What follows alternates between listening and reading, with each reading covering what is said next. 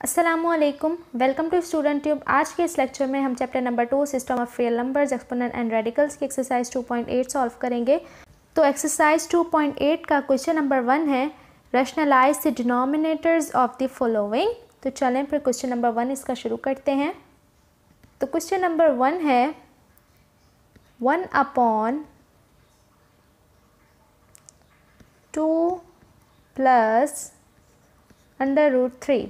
अब इसे कैसे सॉल्व करेंगे? तो इसे सॉल्व करने के लिए हमें सबसे पहले एक फॉर्मूला ध्यान में रखना है और वो फॉर्मूला है a² minus b² is equal to a plus b और a माइनस b। ठीक है, इस एक्सरसाइज को करने के लिए आपको कुछ फार्मूले याद होने चाहिए।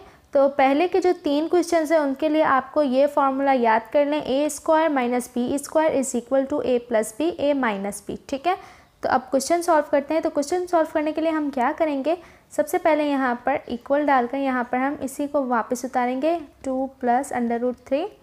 अब प्लस की अपोजिट साइन क्या होती है, माइनस, इससे इसे मल्टीप्लाई करेंगे यानी कि 2 माइनस √3 और 2 माइनस √3। ठीक है, अब हम क्या करेंगे, इसे आपस में मल्टीप्लाई करेंगे तो क्या हो जाएगा, 2 माइनस √3 को 1 से करेंगे तो ये यही आ जाएगा 2 माइनस √3। ठीक है, और यहाँ पर क्या आ जाएगा 2 प्लस 3।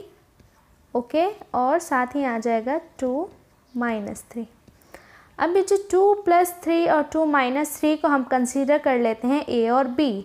और ऐसा कौन सा फार्मूला है जिसमें a प्लस b हो और a माइनस b हो? तो a² माइनस b² ऐसा फार्मूला है जिसमें a प्लस b होता है और a माइनस b होता है। तो यहाँ पर हमने क्या करेंगे, यहाँ पर हम करेंगे 2 माइनस √3 के नीचे कर देंगे।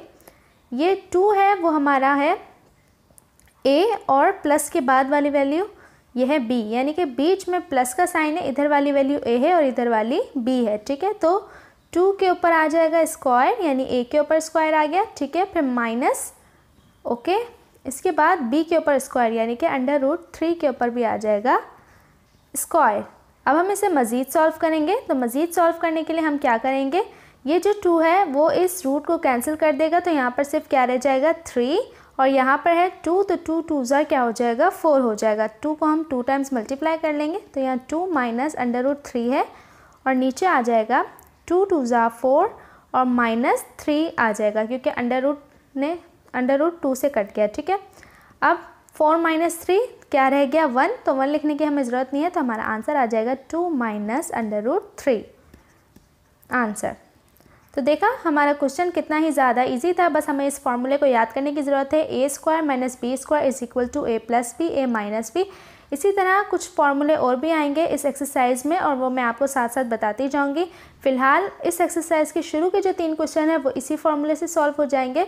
उम्मीद करती हूँ आज का ये क्वेश्चन आपको बहुत अच्छे से समझ आ गया होगा। मज़ीद क्वेश्चंस के लिए मेरे चैनल को सब्सक्राइब करना मत भूलें और साथ ही अपने क्लासमेट्स एंड फ्रेंड्स से शेयर भी ज़रूर कीजिएगा। तो मिलते हैं नेक्स्ट वीडियो में एक नए क्वेश्चन के साथ, तब तक के लिए दुआ में याद रखिएगा। अल्लाह हाफ़िज़।